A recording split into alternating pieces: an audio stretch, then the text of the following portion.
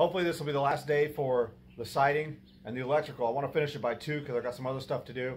And so I'm going to get all this siding tied down. This wall is almost done. I just need a few more screws in the walls to hold it on. The trimmer, everything around the door is cut. I just need to trim it in and screw it down. The front is done.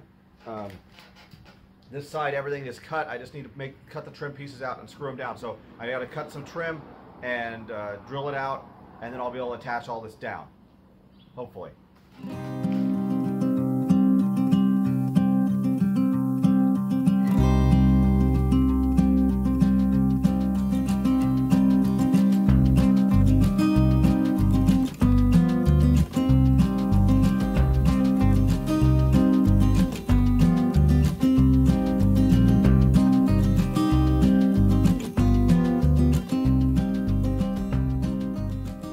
Here's a quick tip if you're going to build one of these. Before you put the siding on, mark where the beams are. Mark the outside edges of them so you can, if you're going to screw down to them, you can get to them. I only did it on the top on this side. I forgot to do it on the bottom. It was really a pain, as you saw in the last little segment. It was a pain to get those lined up, but I kind of missed one over on the edge, but I got enough of the metal that it was usable. So mark the center points or the edges of your beams here so that you'll know where to put your screws in through your paneling once you got it on, because you can't see them. So I used the magnet to help me find them, but it was still a close thing. I'm going to get back onto this.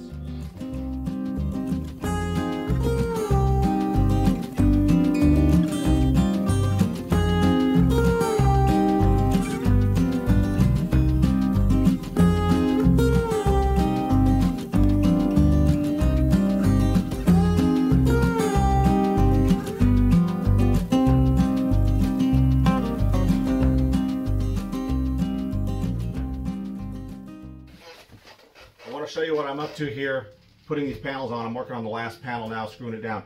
I just am tying the centers down because these edges will actually be held down by the frame supports for the bed and their shelving. So on these ones, I've marked where my beams are before I put my panel on, make life easy, and I've marked the center point.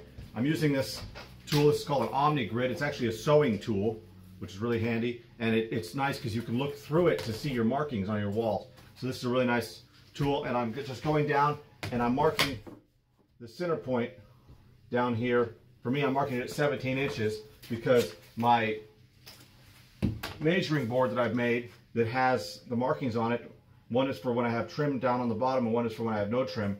And I just line that up to the center point down on the bottom. I line it up to the center line because it's not full height. I line it up to the center line I just marked, and then I could go down and mark right where these lines are, and I know I have a line of holes that are basically the right spacing. It's not rocket science, obviously. Basically the right spacing, and then they're going to line up on the beam, on the metal rail, and then I can use my big magnet to check and make sure that I'm at least fairly close. If it seems like it's offset a little bit to one side or the other, then I might offset my drill hole just a little bit to make sure I'm hitting a good piece of that metal underneath. So make your life easier, make tools that will increase your speed and productivity.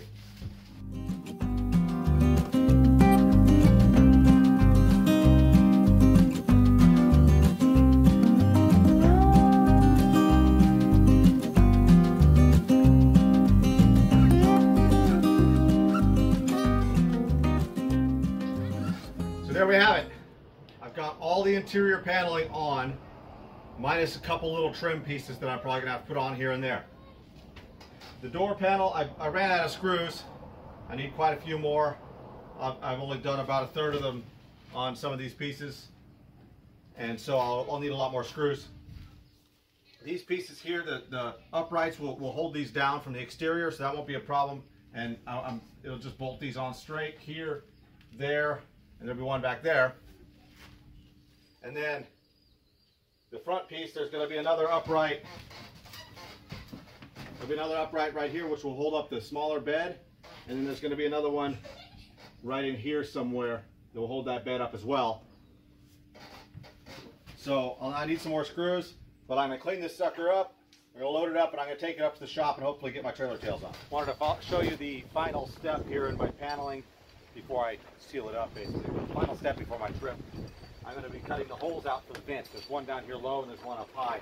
And these are the original vents that came in it. I'm just going to reuse these. So I need a hole basically right there where the vent is. So the first thing I'm going to do is I'm going to go outside and I'm going to drill a hole from the outside of the vent with this long drill bit to come out somewhere on the inside of that cavity.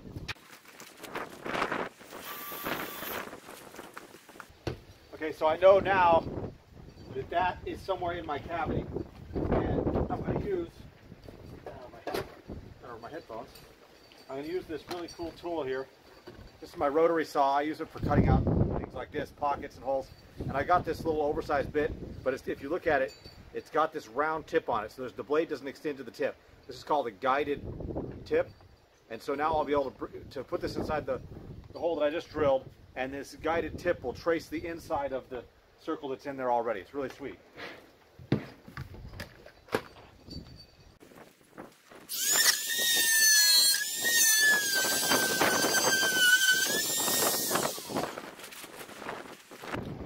There you can see that I neatly traced the inside of that hole with that guided tip. It just ran along the inside edge of that and traced it around. So now I'm going to blow the extra chips out of the way.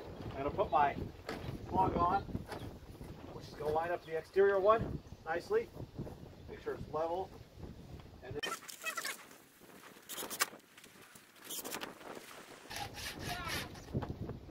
I found a way to get up onto my bed. oh, good.